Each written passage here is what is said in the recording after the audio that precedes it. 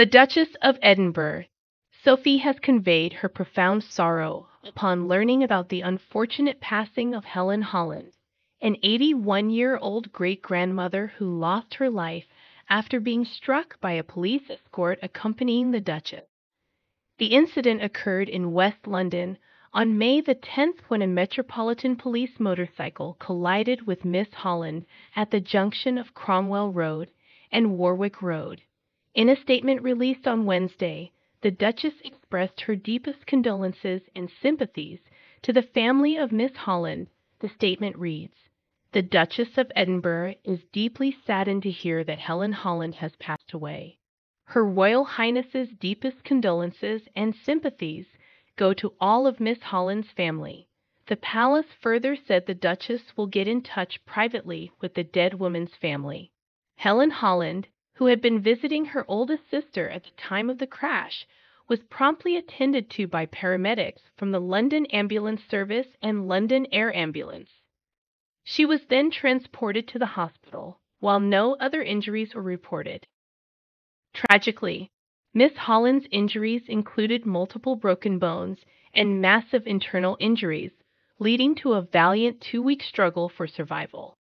Despite her tenacious fight, irreversible brain damage ultimately claimed her life, the Independent Office for Police Conduct. IOPC is currently investigating the incident. On May 19th, the IOPC appealed for witnesses and obtained CCTV footage from nearby properties for examination. Amanda Rowe, the IOPC regional director, expressed the organization's sympathy for Miss Holland and her family, assuring them of regular updates as the investigation progresses. Chief Superintendent Richard Smith, the head of the Met Police's Royalty and Specialist Protection Unit, acknowledged the profound impact of the tragic outcome on his colleagues across the Metropolitan Police.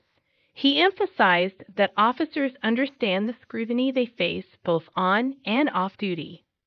Following the referral of the incident, the IOPC launched an independent investigation, and the Metropolitan Police are fully cooperating with and supporting this inquiry. As part of the ongoing investigation, the IOPC has stated that they will examine police body camera footage and CCTV footage from nearby properties.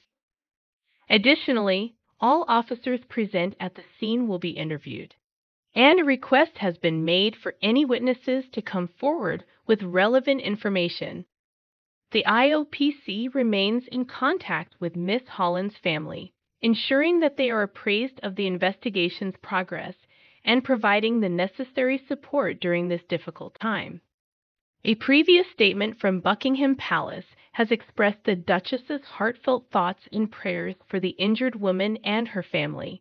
The Duchess commended the swift response of the emergency services and pledged to remain updated on any developments. The Duchess of Edinburgh's expression of condolences. An ongoing investigation by the IOPC underscored the gravity with which this incident is being treated. It is a solemn occasion that calls for empathy, support, and commitment to uncover the truth.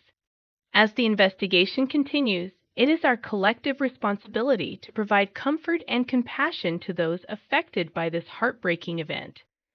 Our thoughts are with the family and loved ones of Helen Holland during this period of mourning and remembrance. May they find strength in the outpouring of support from their community as they navigate this difficult journey of healing.